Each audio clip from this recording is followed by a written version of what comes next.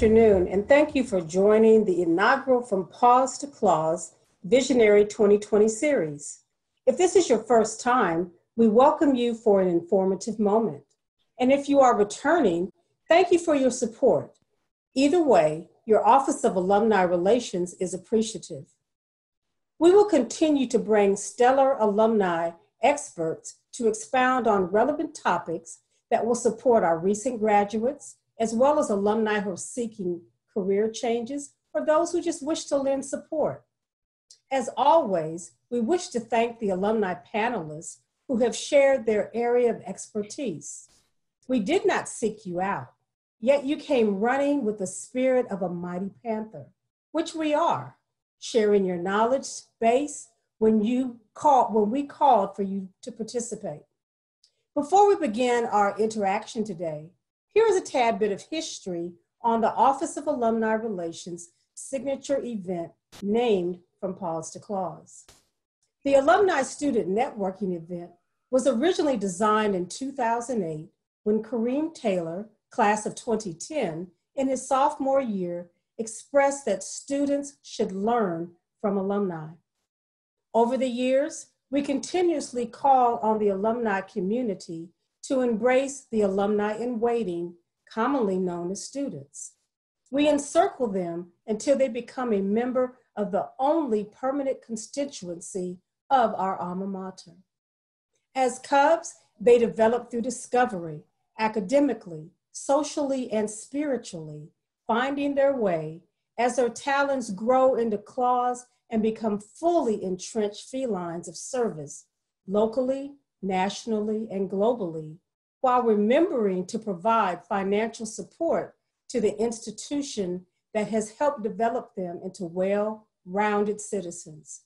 There is more to the program, and feel free to read the entire historical review in the alumni section on the CAU website. This newest edition is dedicated to the Perfect Vision class of 2020. As the alumni community, we did not have the opportunity to fully engage the class in the spring. As we begin our conversation, I would like to express thanks to my colleague, Chastity B. Evans, class of 2010, who serves as the program manager in the Office of Alumni Relations. She will be your host, for she created this space for our interaction. Chastity, it's time for you to begin our conversation. Thank you. Thank you so much, alumna Galen E. Gatewood Joshua, for that wonderful introduction and historical context. Welcome, everyone. Thank you all for joining your Office of Alumni Relations for the Vision 2020 series, Professionals, Value of Mapping Your Future, What's Next? Special thank you to alumna Dr. Michelle Rhodes, Program Specialist for the Office of Online Learning and Continuing Education, and for being the technical commander behind all of our webinars. Thank you. We're going to go ahead and go into the purpose, which is COVID-19 may have canceled your summer plans, because I know they canceled mine. 2020 is canceled, but it doesn't have to delay your future success. Have you become the Instagram or Twitter superstar you were hoping to be when quarantine began? Well, the next best thing. Quarantine provides an excellent opportunity to reflect on your goals, and is the best way to achieve them. Understanding how to expand your network, increasing your industry and functional knowledge, and continuing to position your goals for future success. Alumni leaders, let's discuss when is the right time to elevate the next steps and what we can do now to prepare for the future. Just a few housekeeping rules before we get started. If you have any questions during the presentation, please type them into the Q&A box in your Zoom control panel. I will bring them up during our Q&A session to discuss. Are we good? We ready? Set? All right, let's go. Now, without further ado, introducing our first panelist for this afternoon, alumnus Reverend Sean Hasker Palmer.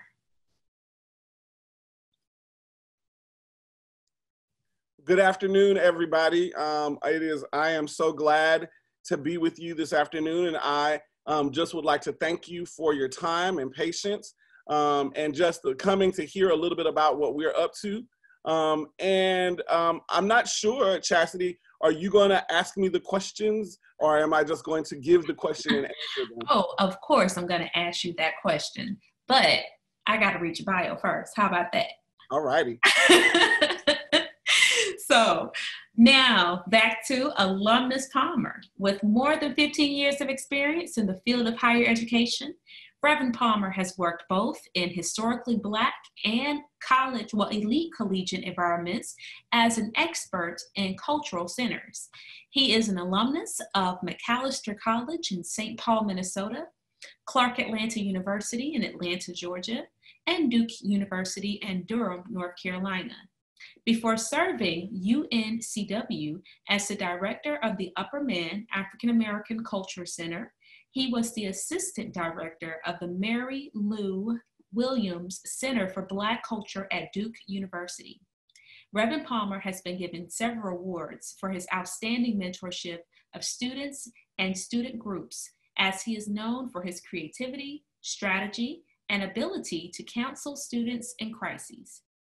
He currently teaches classes in African American Studies, directs a culture center that plans over 40+ programs a semester, and occasionally does student leadership development around the country. Reverend Palmer is engaged in a number of community pursuits that include working in Alpha Phi Alpha Fraternity Incorporated, participating as a commissioner on the National Park Service's Gullah Geechee Corridor Commission, and serving both as the North Carolina State Director of the Association of Black Cultural Centers, better known as ABCC, and is on its national board. His academic interests include Gullah Geechee people and culture, hip hop, Black religious traditions, Africana literature, and political science. Reverend Palmer is an avid reader, singer, and event planner. How nice. He also serves as the stated supply pastor of the oldest Black Presbyterian church in North Carolina, Chestnut Street. Wow, that's pretty awesome. Okay, all right. Reverend Palmer is currently working on a book project titled Black and Therefore Beautiful, Meditations for My People. We can't wait to read that. So, just make sure you pass a copy on over to your alumni side, okay? Yes, ma'am. All right. So we're going to go into your first question for today, but we first want to say thank you so much for serving your alma mater today and for coming out and being a part of this panel. We could not be more than appreciated for you. I'm thankful to be asked. All right, no problem. So once we discover our professional momentum, we outgrow our current roles or job functions. We and coworkers began to notice ourselves with new professional eyes. And most importantly, so will new employers. Why are most afraid to move forward? And how, have we become too comfortable towards norms that are becoming extinct since, we're now in this new normal? Absolutely. I think that's a very good question for all of us who are working and doing things. I think one of the challenges that for many African American communities is that we have learned to settle for less when we deserve more. I mean, we are told from as children that it's going to take twice as much to get half as far. We're told that we're going to have to grind and burn the midnight oil. We've been given this notion that's called making it, and we've never asked and questioned, what does making it really look like? So what does this person that we're trying to become really become? Like, what are we really striving for? I mean, so the question is it tangible? Like, is it like a house, a car, a dog, some kids, a wife or a husband or a spouse, right? Or is it something more? Is it to be a curator, to be thought of in our disciplines or our educational pursuits as an expert? Or is it something more to create a life that is full of meaning, to build legacy in our local communities? And I don't think many of us have attended to the last few questions. What we've attended to is the questions that are often attended to around celebrity. We attend to the questions of fiscal wealth, because many of us grow up thinking that wealth is unobtainable, or that we don't, like, if we do a career that is not science related or law or business related, that we're not going to have access, right? And I think that is one of the challenges of living, being an African American professional in the workforce, is that we have to begin to rethink how we understand ourselves, and we have to begin to say to ourselves that we, and I'll use the word that we're more than conquerors, right? Like, we have to begin to say to ourselves that I will not break my stuff apart. And I think there are a few of us who are afraid of our own destinies, right? We're afraid of our own purpose. So we are comfortable with the few things that we use in the toolkit that we have, that we know. So we know how to use the wrench, like we know how to event plan, or we know how to tabulate resources. But but that is not the fullness of who we are, right? That is not the totality of who we are. And I think that one of the things that COVID is teaching us, or this moment is teaching us, is to go back, or to what I would like to say is a Sankofa moment, right? Is to go back and fetch it, right? We need to go back and fetch parts of ourselves that we left behind. The artist part of ourselves, the curator part of ourselves, the person who sang and did drama, that part of themselves, the fashion guru, that part of themselves needs to come forward. The person who tinkered around with policy, right? Like the writer. All of that is a part of this new world order, right? And it's a part of who we are. I think that the world desires, I think that we desire, when we say Black Lives Matter, that what we're really saying is that we need to be a wholer, fuller self. And that also needs to show up in the value commitments to the places where we work, right? So I think if we are afraid to move forward, a part of that is that we've been pigeonholed. A part of that is that we think that we're not good enough. And I think that I think that we're carefully constructing a world that is too much based on resources, tangible resources. And I want to leave you with this, on this first question: who can be against you if God be before you? Exactly. So like, many of us are clinging to stocks and bonds that could tank on Wall Street, right? Many of us are clinging to jobs that will bury us tomorrow, will help us, they'll give us enough burial insurance tomorrow, and we'll find a replacement by Friday. But the real truth of the matter is, the real question, the real attention seeker is, who have I been designed and created to do? What work have I been designed and created to do? And is my work in a job? So like, is it just about my production? If it is, then we have returned to another professional form of slavery. If it's not, then I think we're living in the role that our ancestors might have imagined, that we would live in our own purposes. Our own purposes. See, I mean, and that's the perfect segue right into, having that purpose to create value. So how can we create value? Because, regardless of what we do in the workplace, we are hired to do more than just complete, rote tasks. Even if we are working in a toxic environment with less than stellar leadership, do we approach the workplace with this perspective? Because, you still have to do your 9 to 5 or, whatever the amount of hours it is that you do in order for you to make a living. So I'll offer two things that I think are very valuable. The first is a saying that's very commonly popular in higher ed when you work in PWI space. I think that Black folk around the country need to have the confidence of white mediocre men, because white mediocre men run the world. We know that, right? Like, we see no ends to their running the world. And many Black people are overqualified for the jobs that they are in, right? They've not just outgrown the job, they were overqualified when they are hired. So we don't always go into jobs, we don't go into careers we think that we have to have everything on the objectives part of the job before we decide that we are good enough to apply for the next level. I think that one of the challenges with Black folk is that we have got to see ourselves as an asset and never a liability. Because some of the things that you are facing in your workplace are really just racialized microaggressions that keep you in a place. And I think you have to see that there is no, like, if we're being honest about who we are as Clark Atlantans, we decide when and where we enter. We decide the place where we belong. No one gets to decide that just because I'm late for 5 minutes late to a meeting after watching trauma after trauma on television, that I don't have agency in place to work through my emotions before showing up to your meeting. Right? No one gets to decide that my creativity around Black people and about asking questions around diversity and inclusion are not good questions, right? Your parents, our ancestors gave us Black righteous minds for a reason. And that is to utilize those Black righteous minds when we are doing the work. The other thing that I really, really, really, really believe is that slavery has tricked us into believing that our value is found in our productivity. I'll say it again. Our value is found in our productivity. Value is never found in productivity because if we reduce ourselves to how much we produce, we're back on an auction block.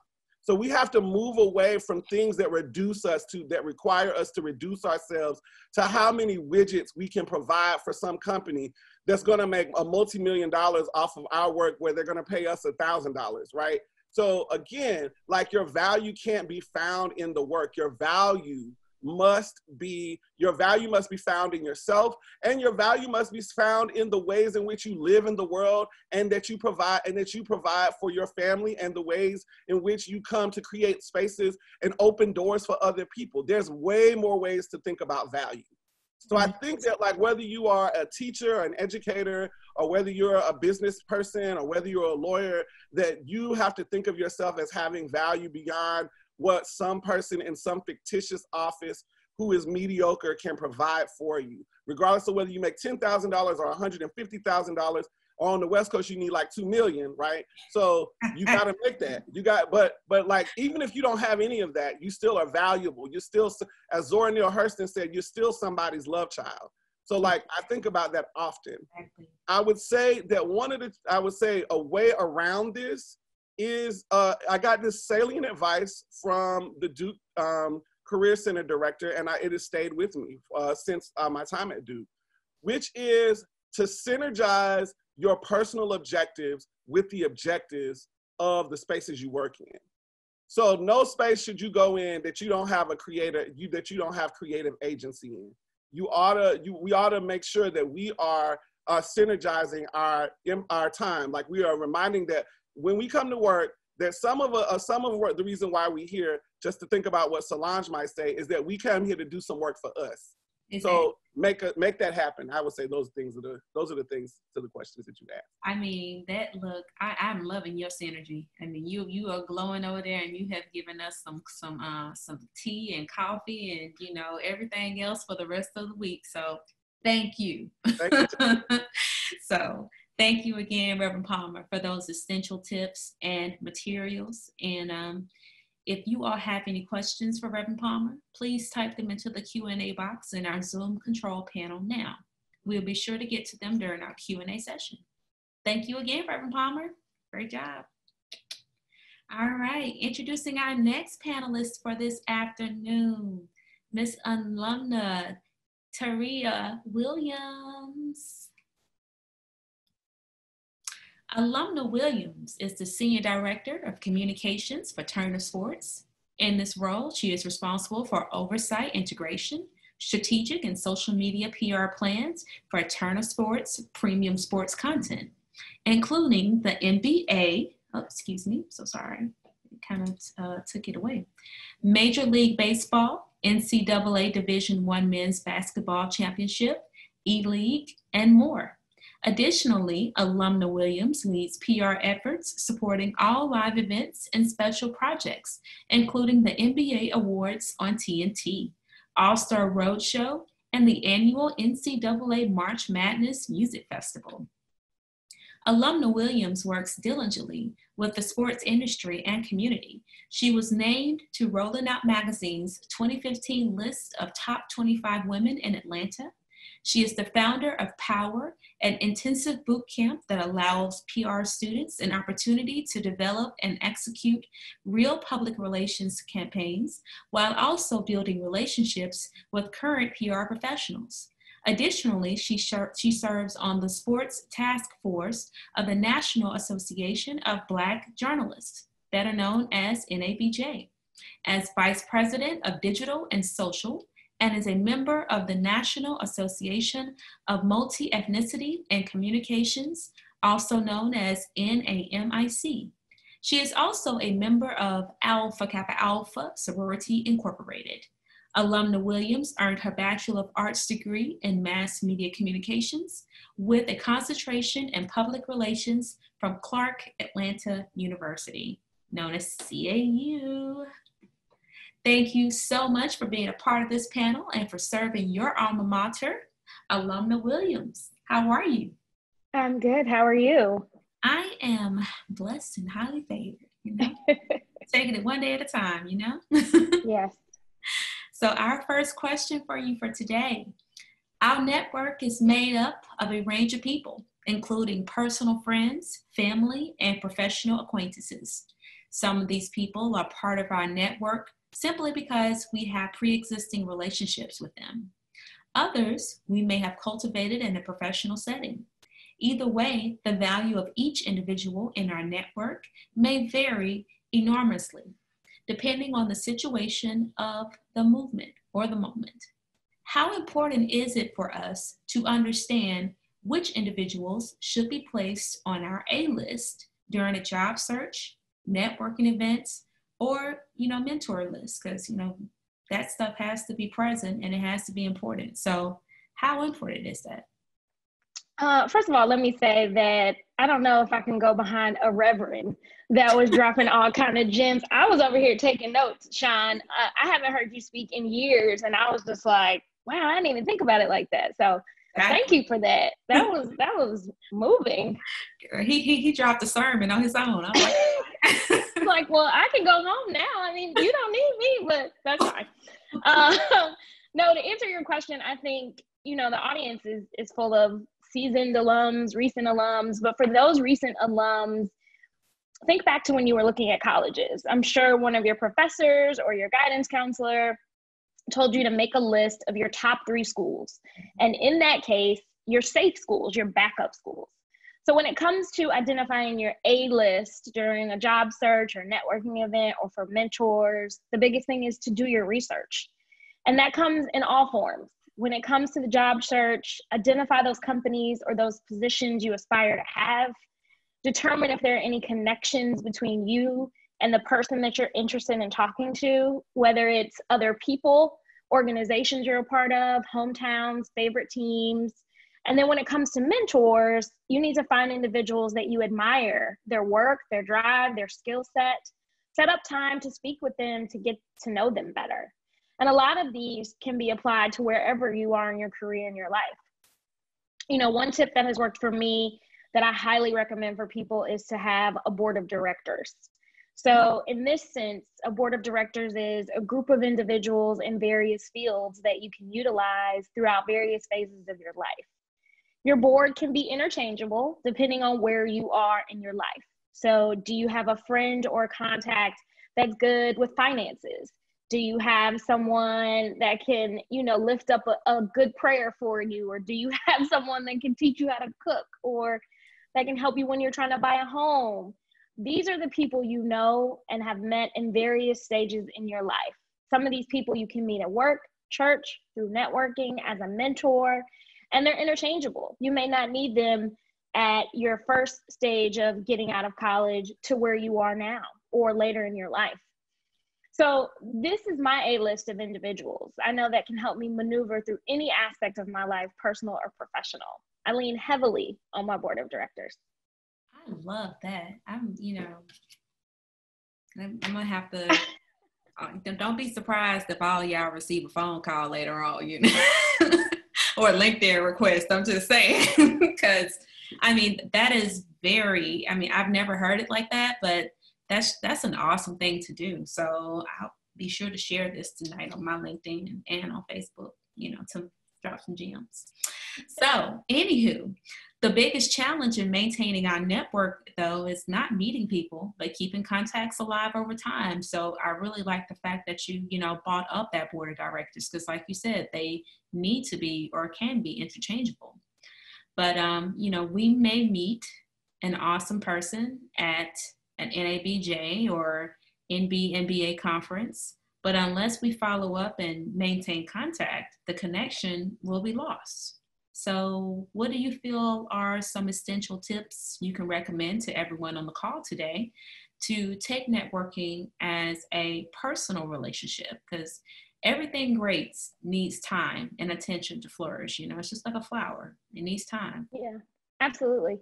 Listen, I have a networking top 5. I mean, when I started in my career, networking was uncomfortable. Although I'm very personable, I don't mind talking to people. It's one of those things that you kind of got to double dutch your way into. So there's a formula for good networking. It's super simple.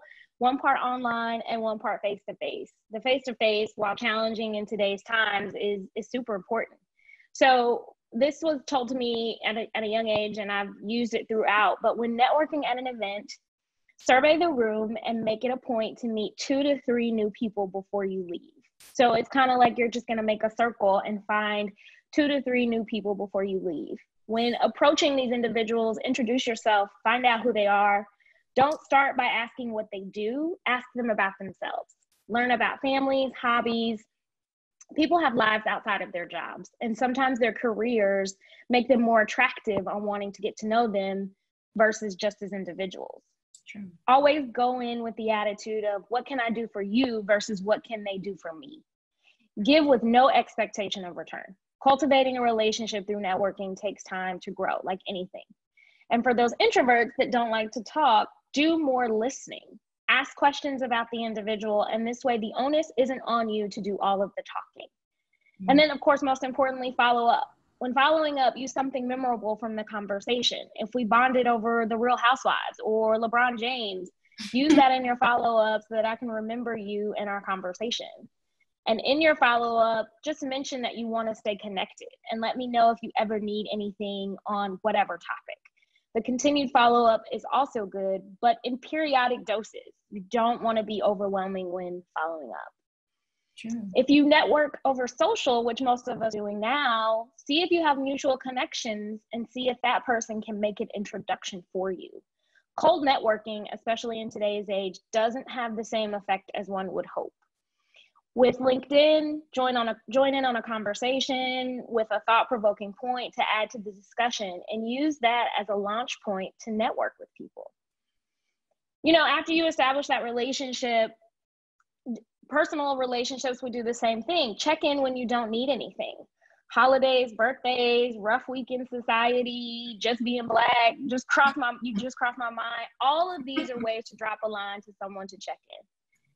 And remember, it's a two-way street. When building a professional relationship, you have to remember it's a two-way street. How can you be beneficial to what they are doing, and what can they do to help you? It could be as small as reviewing your resume, telling you what books to read, giving you advice on how to handle situations, or anything of that nature. And just continue to expand your network. For those of you that have just graduated or just starting your career, let's say you get a coffee meeting with someone you want to meet, or you talk to someone over the phone. The very last question, and I tell my mentees this all the time, is to ask, is there someone in your network that you would like me to meet or you feel comfortable introducing me to? The individual may have someone that can provide you more insight into what you are looking for, or may think highly of you to connect you to someone in their network.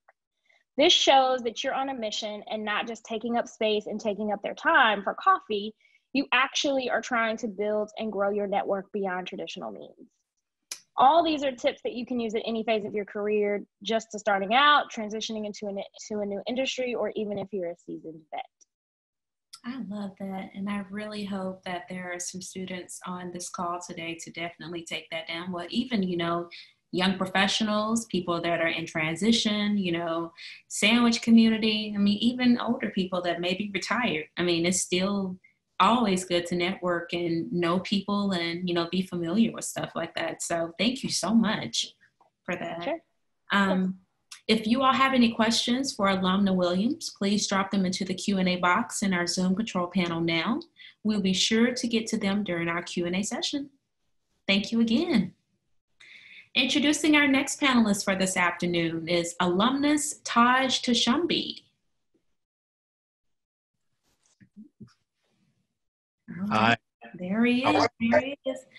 Alumnus Tashambi is the Vice President of Government Affairs of the Oakland Athletics. In this role, Tashambi oversees political business and community engagement for the team's new ballpark effort in Oakland. Alumnus Tashambi's background is diverse, unique, and perfect for tackling complex projects. Prior to the A's, he spent 15 years as a marketing executive for the likes of Toyota, Hilton Hotels, and Hyundai, and led strategic media and experimental for partnerships, with major networks and studios. His work has touched billions of lives through some of the most watched programs in history, including the Olympics. Say it for me. FIFA. Is it FIFA? World Cup. FIFA. I know. I can never say it. Oh my gosh. And I watch it every year. Super Bowl. When are we going to have one of those next year? I don't even know. Grammys and academic awards, to name a few. Thank you so much for being a part of this panel and for serving your alma mater, Alumnus Tashambi. How are you today? I'm doing fantastic, Chastity. Thank you for having me. No problem. No problem at all. So your first question for today is, of course, based in sports. So in sports, psychological professional momentum has been defined as a bi-directional concept affecting either the probability of winning or the probability of losing as a function of the outcome of the preceding event. It also has been defined in relation to perceptions of moving towards a goal. It is important to note that the professional momentum in any industry can be positive, where almost everything seems to go right, or negative, where everything seems to always go wrong, like this year, for instance. Right. You have kept A's in Oakland because you remained grounded, positive, and have the momentum. How can we, or CAU as a whole, learn from your professional momentum? Wow, I've been trying to study this question, for the last few days to make sure I had a really profound answer, because my colleague, after listening to the Reverend and to Rhea, I'm certainly in awe of both of them, because we were in school at the same time, and I love them and remember them vividly. So thank you guys for being a part of this as well. I would just say this: everything that I've done in my career since I left Clark Atlanta University has been rooted in our mantra, and the Clark College mantra at that, which is find a way or make one. Because for me, my entire trailblazing in my career has been a result of that reminder and that institutional knowledge. And I think without that, we lose sight of our potential. As the Reverend mentioned, we have agency to not only be at the forefront of society, but we have an opportunity to change the world. And so through my efforts in Oakland with the A's, that's essentially what I've been doing. I've been taking my HBCU experience and bringing that into corporate America and bringing that into boardrooms and places where we typically don't have a seat. And I feel like Clark Atlanta has an opportunity to understand that you have alumni all over the world doing amazing things that have been educated and been taught and nurtured from our environment, from our home institution. And we've taken that knowledge and transformed our behaviors through our personal lives and through our professional lives, and really made an immense impact on the aspects of which we learned.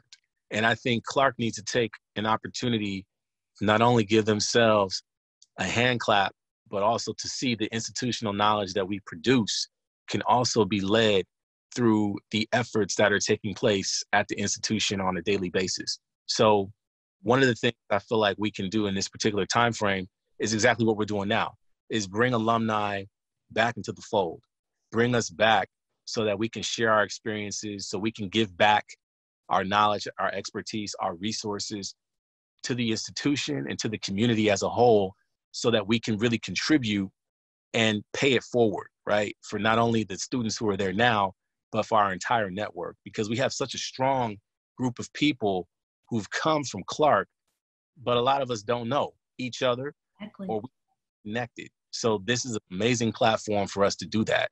And just to give you a quick example, I was a couple minutes late today, so I apologize. And I have a good reason for being late. And Sean maybe can attest to this because I was late sometimes going to school at Wright Hall. But listen, I always had a good excuse for my professors. Today's excuse is really good, though. I've been working with Major League Baseball. Our opening day is actually today and tomorrow. Both leagues, the American League and the National League, are kicking off today and tomorrow. My team's opening day is tomorrow.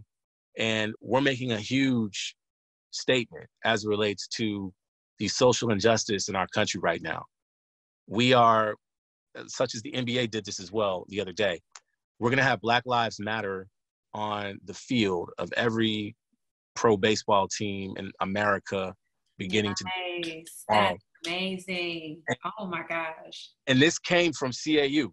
This idea came from CAU. All right, Todd, wait a minute now. Make sure you post that now so we can reshare that now, okay? So listen, you let us know exactly when you're posting it. Absolutely. It was on SportsCenter last night at around 12 a.m. It came on Sports. You can tell nobody? Yeah, and this was something I fought for. I fought for this to happen because not only is it important to acknowledge, but this is the type of leadership that our alumni and our network has. So CAU, we need to be thinking about what is going to be our call to action, right? For our institution, for HBCUs, for the entire country, for the city of Atlanta, for the state of Georgia. There is so much going on that's polarizing the country right now. What can CAU do to make a stand, to take an opportunity to differentiate itself from everybody else? So my career, my work right now, that's all I'm focused on. All I'm focused on is not being afraid of my greatness, not being afraid of my potential. And the Reverend made that very clear. I think we need to take ownership for the things that we already own. We need to take ownership of the things we already own. Our birthright is to pay it forward. Our birth responsibility is to give back based upon the blood of our ancestors. So this is our moment. This is the time to do that.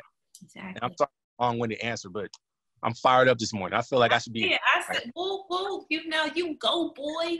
In the words of Martin, I just changed out, girl. You got it. But definitely, I love that. Don't be afraid of your greatness. Okay, so y'all don't, if y'all follow me, whatever, don't be mad if I start tweeting y'all and quoting y'all. Y'all be like, oh my gosh, who's this random person? I'm like, hey guys, how y'all doing? Okay. But anywho, it's always good to have some fun. You gotta laugh, especially in this pandemic. You know what I'm saying? I mean, things is too serious. But I guess to say what works for you, because momentum falls hard in both of your target categories, sports and government affairs. Do you sense that our professional momentum will continue to be an important factor in performance as long as we continue to play aggressively, aim for the prize, and continue to think positive? So what works for you? How do you keep moving? Yeah, I'll make it brief because I know we got to get to Charmaine. So listen, everybody on here, I mean, first of all, please text a friend and tell them to tune in, because we want as many of our alumni to tune into this as possible on a weekly basis or monthly basis. Yeah. We need to think about a couple of things, and I'm going to be done. What are we really contributing to right now? Right? Like, what are we contributing to? Black Lives Matter. I interviewed the founder yesterday of Black Lives Matter, Alicia Garza. She's one of the co-founders. 3 sisters. I interviewed one of the 3 yesterday for the A's. And I have a series of conversations that I'm leading every week with leaders in the community, politicians, entertainers, and it's called A Conversation About Race, Reflection and Action. It's on YouTube Live every Friday. And what I would like to see people do is not only take advantage of this moment, but understand that, again, this is our birthright and our birth responsibility to give back and to pay it forward. If we do not do that right now, we are a lost generation. We are completely lost. This is the moment of reconciliation for Black people in the world. This is the time. There is no better opportunity than right now for us to wake up. If you have a complaint at the job, this is the time to speak up. If you have an issue as it relates to how you are misunderstood, this is the time to course correct. If you don't understand your professional pedigree, this is the time to go within and champion where you need to be in your life. As Sean mentioned, we are overqualified and underrepresented. That's true. Are undercompensated and overworked. So this is the time period of which we need to reconcile everything that's happening in our world. So without further ado, I feel like the purpose of our institution being an HBCU, there's no better moment for HBCUs to have a place in our society and to get funding and more support and more corporate dollars. If we're going out and trying to raise $1 billion right now, we're doing ourselves a disservice. No, I said $1 billion, Chastity, $1 billion. Oh, I heard you. I'm down here taking all text notes, you know. Please. And I'm willing to call everybody I know, every corporation. Actually, that's what I'm working on. I'm trying to work on a HBCU specific for Clark, and then we can get to other HBCUs, because I saw what Netflix did. When Netflix gave $120 million to Morehouse and Spelman and the UNCF, I said to myself, who can we call that's going to write us a check like that? Exactly. Okay? Exactly. So that should all be focused on. And I'm going to leave it there. Well, you just dropped the mic, you know. I thought alumna Ward Milner was about to throw up the church hand, because she had her head a little too. I was like, all right. She was vibing. Well, thank you so much, alumnus Tashambi, for breaking it down and for bringing your awareness. You already know the spiel. If y'all have any questions for alumnus Tashambi, please type them into the Q&A box in the Zoom control panel now. We'll be sure to get to them during our Q&A session. Thank you again. All right now, so now that everybody done bought, you know, the earth, wind, and fire, it's time for, what's the other one? I don't know. We gonna be the Captain Planets. It's time for the devastation to roar. You ready, girl? So last but never least, introducing our final panelist, alumna Charmaine Ward Milner. Woo-hoo. So, alumna Ward Milner is the Corporate Relations Director for Georgia Power. She is responsible for maintaining and building key state and national relationships with diverse organizations and opinion leaders. Her efforts focus on strategic alliances with diverse segments of the company's 2.5 million customers, corporate partners, and civic organizations to garner support and promote advocacy for important industry and company issues. She also works closely with internal executives and community leaders to develop sustainable initiatives aligned with the company's business goals and philanthropic strategies, supporting its mission to be a citizen wherever we serve. Charmaine has held senior level positions with Georgia Pacific, John H. Harlem, Bank of America, Showtime Networks, and IBM. She has created tremendous value as a corporate leader in the areas of corporate philanthropy, foundation, corporate affairs, diversity, marketing, and sales. She is a noted speaker, serial entrepreneur, adjunct professor at Georgia State University, certified John Maxwell leadership coach, and an assistant certified coach with ICF, better known as International Coaching Federation. Alumna Ward Milner's service to the community is widespread, and she is humbled by the numerous awards she has received, recognizing her civic contributions. She serves as secretary for the National Black MBA National Board.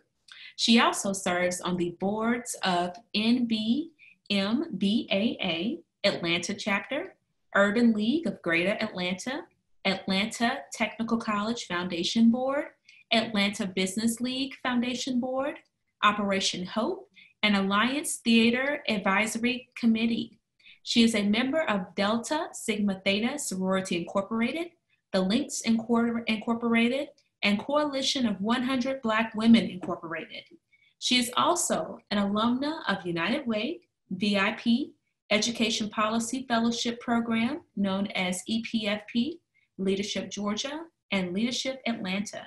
Charmaine graduated magna cum laude with a BA in Economics from Clark Atlanta University and earned an MBA with honors from Kennesaw State University. A native of Chicago, she is an avid reader, loves the theater, and enjoys international travel. She is married to Keith Milner. Charmaine's personal mission is to be a catalyst, creating positive change in individuals, organizations, and communities through coaching and servant leadership. Welcome. How are you, ma'am? Wow, thank you. Thank you. I tell you, first of all, I need a new headshot with my new pandemic hairstyle. And second, I purposely asked to be last, and now I realize that was a mistake. But anyway, I am so inspired by the young leaders that are on this call. So inspired. I'm also mad, Galen and Chassie, that you have my year up there. Really? Anyway, so as I that my pearls on the left side over here, you know. Happy to be here. So, gosh. Well, hey, you look awesome, girl. So, you know, someone could have thought that was a mistake because they would have been like, I know she ain't graduated. Damn, I'm just saying, magic water. So we're going to go into your question for today, ma'am. Absolutely. Okay. Our professional momentum is like a seesaw, a teeter-totter. One day we are motivated and energized. Then the next day we are overwhelmed by all the stuff on our tactical to-do list. When professional momentum is not always front and center, we never seem to have balance, professional balance. So how can we maintain our professional balance to ensure yesterday's performance will always create value and drive our performances for today? So how can we have a little professional balance? Right. And so when you talk about balance, I'm going to talk about it. You can't talk about professional without talking about personal. That doesn't exist, right? So first of all, for everybody that is watching and listening, the whole idea of balance is really unrealistic. So there is no such thing as balance. There isn't. Now, what there is balance at a moment in time.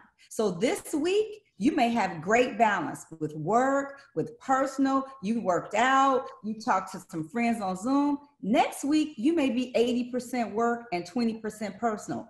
And that's okay. That could still be balanced for that week. So what I want you to do is look at things week by week and figure out for that week, what do I need to do to be in balance? Now, think about the fact that balance is both physical, mental, and spiritual. It's not just one dimension. So when you look at your week, look at it in its totality, right? So what do you need to do? So I want you to keep a couple things in mind as it relates to both personal and professional. First of all, and I have 3 really specific points. What kind of person are you? So are you an early person? Are you a night owl? Are you high productivity? Are you a little low productivity? That's going to determine what balance looks like for you. Balance for me looks very different than balance for Sean or balance for Todd. I am a night owl. I am a high productivity person. My friends tease me. They say, you did more by 10 o'clock than most people did all day. And it's just because it's a gift. I thank God every day. I'm just able to get things done and make things happen. Everybody is not like that. So what you have to do is figure out what can you do to push yourself to get to your highest productivity. Now, once you have some self-awareness about who you are and what you can do, now you can create your schedule. Because if you really are not a high productivity person, to have a schedule that has 100 things in it, you're going to be very disappointed. You're going to be frustrated. For me, my to-do list, I'm like, great, I got 20 things on it. I'm going to knock them all off by today. But that's who I am. And so that's what balance looks like for me. So the first thing is to create a schedule that is reasonable and makes some sense. The second thing, when you look at your schedule, do not have something in every block. Do not have something in every block. You're not going to get it done. No one can perform at that level continuously, right? I mean, you might have a day where you're solid, but you can't have a week where you're solid. The third thing to do is to think about using what's called blocking method. So that is, I do emails from 8 to 10. I do a big project from 10 to 2 because that's when I have my most energy. Or the reverse, if you're a morning person, do your big projects from 8 to 10. And you know in the afternoon, you get more sluggish. But I really like blocking. I don't look at email all day. You will never get anything done. So decide, I'm gonna look at email from 8 to 10. I'm gonna look at it again from 4 to 6. Whatever those blocks are, they can be 1 hour blocks, 2 hour blocks, whatever works for you. But when you just sit there and every moment you're jumping back into email, jumping back into your project, there's no, multitasking doesn't work. I know we think it does, but it doesn't. All we do is get a little bit done on a lot of different things. But what's better is to actually do one thing and finish that, or at least get to a stopping point and then move to the other thing. So those are the two big things. One is, who are you? What kind of person are you? Number two is your schedule and how you utilize your schedule. The other thing is, share your schedule with your family. You know, now that we're within the pandemic and we're all sometimes in one house, I mean, we are fighting over who's in the office, who's in the deck, who's in the bedroom office. I mean, so we, I don't know about you all. So my new office is the porch, but lately it's been 100 degrees and even that is too hot for me, and I like it hot. So we sit down the night before and say, okay, who has something really important? So I was like, I'm on panel at 12 o'clock. I need to be in the room office and I need to be hardwired in, right? So I don't have any problems with Zoom. And so we juggle that, but everybody knows what's going on. The third thing is really taking some time. And I love the whole notion of mindfulness. If you don't know what it is, look it up, read about it. But it is being self-aware at a moment in time.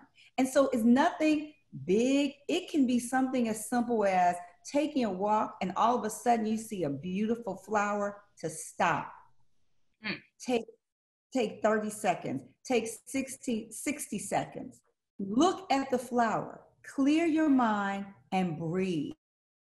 I've done it sitting on the porch when my puppy got in my lap and it was just her breathing, the wind, and I just stopped and just settled for a moment. You will be amazed at just taking a few mindful moments per day, how that will help you in terms of your ability to balance. And the last thing is, when you think about balance, here's what I really want you to take away. It is creating time to do what you have to do and creating time to do what you want to do. That's real balance. So when you look at the week and you say, this is what I have to do, but here are the things I want to do. I want to take my child to the playground. I want to get in a 30-minute workout. I want to read my book for an hour. That's real balance, and it's different for everybody. That is amazing. I mean, I have never heard of the blocking method, and I think I will be incorporating it because that seems very highly effective. And I'll be looking out for your book whenever you decide to write it, entitled "Who Are You?" Thanks in advance. Thank you for dropping that. You're welcome. Actually, I'll be looking for all of y'all's books when y'all decide to drop the thank you. Okay. Yeah. Me and Gaylen Elizabeth. Thanks. All right. So as a result of taking yourself more seriously, you become aware of areas in your own professional performance which require improvement. And the decision you make next becomes the difference between remaining in an order-taker role or starting to regard yourself as an innovator and a more effective leader. So take, for instance, Georgia Power. If a young alum was interested in being a part of the marketing team, how should they maintain their professional momentum to seek opportunities, improve their performance and acumen to land that position? Great. I love this question. So I'm going to take 2 steps back to answer this question. The first thing I want everyone to know is that your career is in your hands. Yes. It's not in your boss's hands. It's not in your mother's hands. It is in your hands. So you need to decide what you want to do. That's number one. I meet too many young people that are floundering because they don't know what they want to do. And they blame everything on everybody else. If you're not moving in your career, it's your fault. Mm-hmm. If you're not moving up, move out. I'm going to say that again. If you're not moving up, move out or move sideways. It's not always out the company. It could be out the department. It could be out of that team. Move sideways, move somewhere, but you want to keep moving. And it's not always about money. It's also about getting experiences. It's also about getting leadership opportunities or getting new skills. So a lot of times I meet young people and I want more money, like more money, yes. But sometimes you got to say, is it worth it to be at the same level but gain this whole additional skill? So that's the second thing, is I really want to make sure that you know your career is in your hands. Number 2, have a plan. What is your plan? Now, it doesn't have to be exact. It doesn't have to have, I'm going to do this in 2020 and this in 21, but just have a plan, right? And make it so that you can pivot. If this didn't happen, then what's something else I can do? What's plan B and plan C? But at least have a plan. The third thing is, and this really gets to, you said, how can you show up better, right? So it's a couple of things. And Taria, she said it. I had down here a board of directors. I had the same thing. Number 1, you need a board of directors. You need people that are sewing into you, and you need to be able to give feedback about who you are and what you're doing. Too often, we don't even know that we're harming ourselves because no one is giving us feedback. Or if they're giving the feedback, we have every excuse why that person's not right. The second thing is, when you think about the network, it's not just who you know, it's who knows you. So yes, you want to network and you want to make sure you know people, but it's also what people in that company know who you are. And that really gets back to, again, having that network. And I love that, I think it was Taria again that said, having people do e-introductions. I always offer to do e-introductions for my young people. Oh, you really excited about the CFO? Well, why don't we do an e-introduction so you can talk to them? Great. That's exactly what you want people to do. And then when you get the opportunity to talk to them, have something to say. If you don't know what to say, ask the person who did the e-introduction, give me a template. Would you do role play with me? I have young people that say, oh, I've been waiting to talk to you. I'm like, great. What is it? Crickets, right? So have at least 2 or 3 powerful questions, right? You don't have to be prepared. And really, these are 30 minutes. Nobody wants to talk to you for an hour. I'm sorry, y'all, they don't. 30 minutes. Have 3 powerful questions, get it in, get out, and ask for another conversation or ask for some action. The next thing is your brand. What is your brand? So people are like, well, what do you mean? Your brand is everything about you. It's what you say, it's what you do, it's what you wear, it's what you look like. I know we want to think that those things are not relevant. They are. The good thing is right now, I wish I had this when I was coming through corporate America. We can do this, right? We can be much more of our authentic selves. I mean, right now, with everything that's going on, Top was right. You need to be asking for everything right now. Now, it needs to be within reason, right? And you need to have, it needs to be based on data, based on performance. But this is the time. If you ever wanted to ask for that promotion or to be considered for a global assignment or to be a supervisor or whatever it is, this is the time, especially if you've been doing a great job, you have a great brand. You know, you have advisors and mentors that have been saying, you know, you're ready. This is that time. So Todd is absolutely right. The next thing is you have to do good work. Now, I know you might say, well, are you kidding? That's number 4? Yeah, because everybody's supposed to do good work. That's a given. You get hired because we think you are capable. You get hired because we think you have the skill set that we need. I mean, when you walk in the door, you're supposed to be like on it. And again, you coming from Clark, I like what Todd, hey, you're supposed to live up to everything that we have been taught at Clark, right? So being able to do the work at a high level is a given. So if you are not a high performer, that's what you need to be working on. If you're getting performance plans and development plans, and every time you get, you know, your feedback, it's all of these things, that's what you need to be working on. Now, I do want to say one thing about feedback, and this is my husband's kind of quote that he came up with. All feedback is valuable, but not all feedback is valid. I'm gonna let that sink in. I'm gonna give Keith Milner all the credit for that. So all feedback is valuable, but not all feedback is valid. So what that means is you do have to take feedback, you have to internalize it, you have to be really honest with yourself if it's true, and if it's not, put it to the side, right? It doesn't mean ignore it. It just means put it to the side. Because the other thing you have to remember, that perception is reality. So even if it's not true, how can you change that perception? So you got valid things you got to work on, and you have perceptions you have to work on, but you still have to work on them. And then the last thing is soft skills. Too often our young leaders just don't have the soft skills. You have the hard skills. And I just want to give you an example, and I just wrote it down. You know, hard skills are technology, analytical, marketing, project management, writing. You can do those. You can do the job. But the soft skills are the people skills, the social skills, communication skills, attitude. Attitude is everything. Yes. I mean, it can be somebody that has a bad attitude, or they're always complaining about everything. Nobody wants to work with them. I don't care how great your analytical skills are.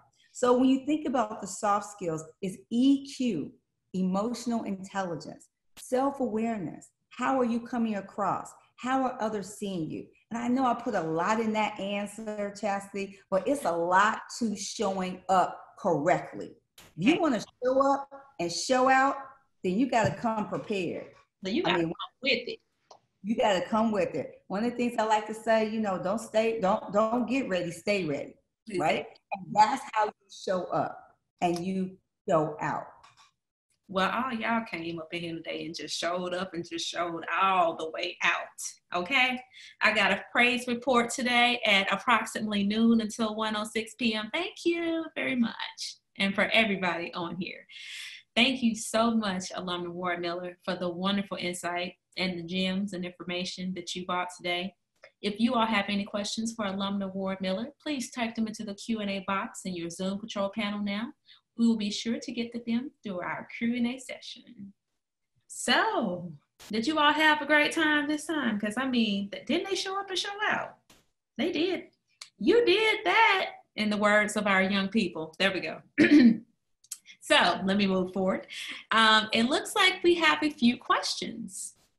So thank you again for the questions. Please stay in contact with our alumni and look out for our upcoming webinars, which will take place every Thursday from noon until 1 p.m. Our webinar technology specialist, she'll place those up later for us, but let's get into these questions right now. So let's see what we have.